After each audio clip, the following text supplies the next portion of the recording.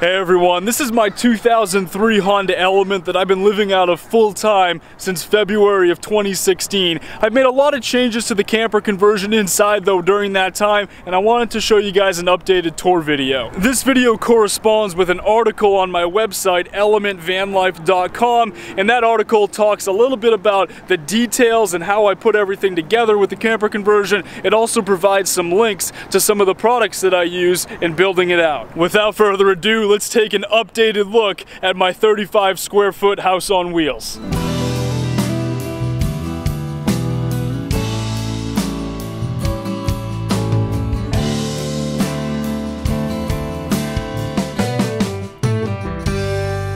To this point, I really haven't made too many changes to the exterior of the Element. It pretty much looks like it did when it came off the assembly line back in 2003.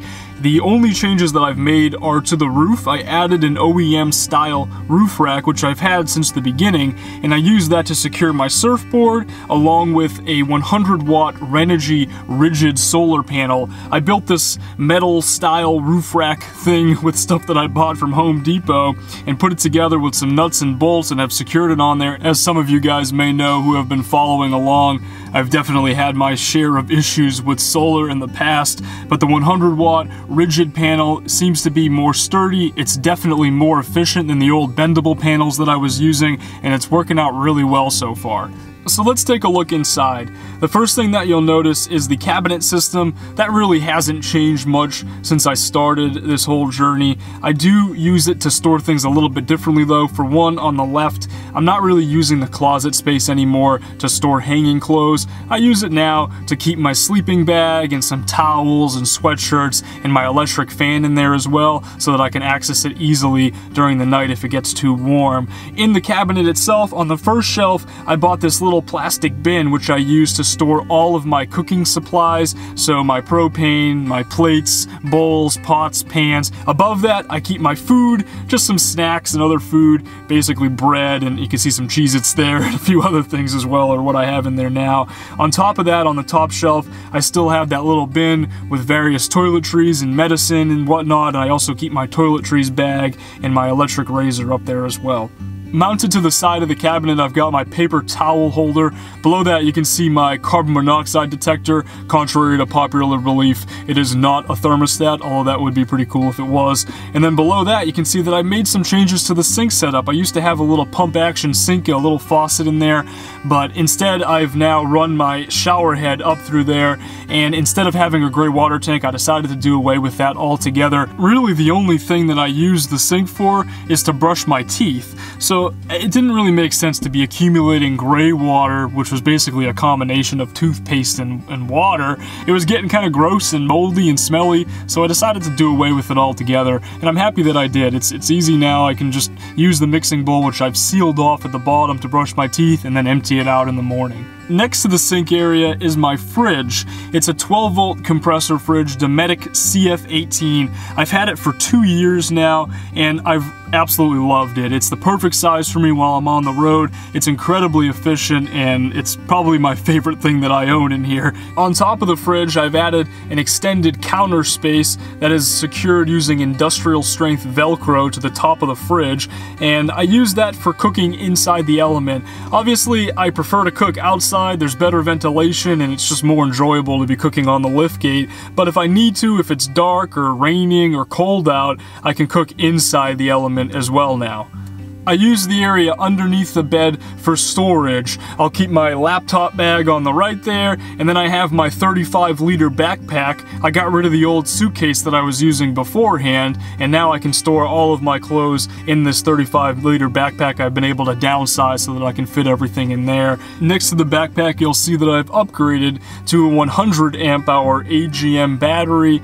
That is the core of my solar system. It keeps my fridge running 24/7, and I can also use it to charge up various electronics and run my electric fan at night if I need to. Next to it, you can see the Renogy Wanderer charge controller that I have. This charge controller has also been really great so far and works well with the rigid solar panel that I have on the roof. To this day, I'm still not running an inverter. The system is entirely 12 volt. My fridge has a 12 volt cigarette style adapter that I use to plug it in, and then I've also got special adapters to charge my laptop, my drone battery, and all my camera batteries as well. I do try to keep the cockpit area looking as normal as possible. I won't let things accumulate up there. I use the space underneath the dash near the passenger seat to store my dirty laundry, but otherwise it's pretty clear at all times. A lot of folks will ask why I don't get rid of the passenger seat altogether. For me, I really value having that passenger seat. I like being able to drive other people around, so it's just not worth it to get rid of it in exchange for the small amount of extra space that it would provide. Taking a look from the other side, we can get a better view of the new portable shower system that I have. I got this from a company called Big Kahuna. It's the smaller system that they offer. It holds somewhere just over 4 gallons of water, and it has a 12 volt pump inside, which is very efficient and surprisingly powerful. It's great for rinsing off my feet after surfing, or even taking a quick shower while I'm out camping and don't have access to a Planet Fitness if I'm in the middle of nowhere. It's also really good for rinsing off dishes after I finish cooking. Taking a look from the back, we can get a better view of some of the storage space that I have underneath the bed. I try to keep things as organized as I can under there. On the left, I've got the black bin that's still used to keep my sporting things, wetsuits, things like that. And then on the right, I have the blue bin, and I'm still using that to keep random electronics. And I also keep like tools in there, things that I don't necessarily need every day, but that I might need at some point in the future and that are nice to have.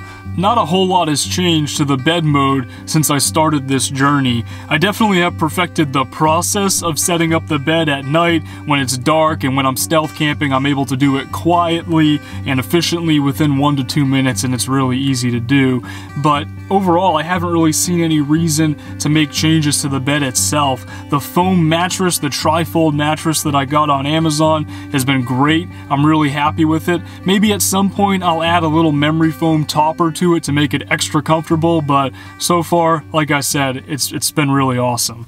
I've made some changes to the window covering since the last version as well. I'm now using black felt on all the windows, and I have Velcro stuck to the edges of the windows, and then the black felt attaches directly to that Velcro. For the 2 suicide door windows, I also have magnets secured to the edges of the fabric using black duct tape, and that really helps to keep the coverings in place. With the previous version, I had problems with them constantly falling down, especially as they were getting older, so this works a lot better. And the last stop on today's tour is the updated desk mode that I built with my grandfather back in the fall. It's a really secure desk, it's very comfortable, definitely an improvement over the previous setup where I was basically just using a TV tray in the back. I have a lot more working area here. I'm able to comfortably sit and edit video for hours on end. It's designed to rest on top of the passenger door, and then on the left it rests on top of the bed support for the front support of the bed, which I keep in between the passenger seat and the driver's seat during the day anyways. Like I said, this thing has been really awesome, and I'm very happy with it.